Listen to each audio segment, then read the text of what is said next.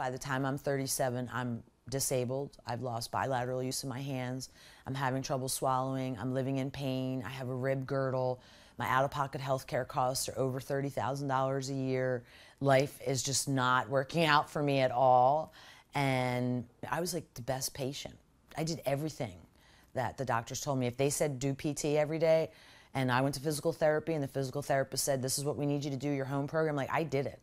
Exactly what they told me. And then I got on the board of the National MS Society. So now I'm like, okay, I'm with the people that are, you know, looking to find a cure for this. And I really just believe that, you know, I could beat this. And I wasn't.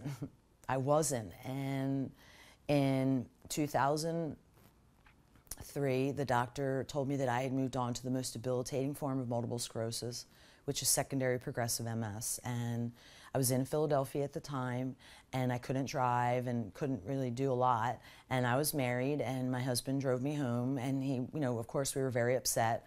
And he said, I'm going to go to the movies, and he went to the movies, and he never returned.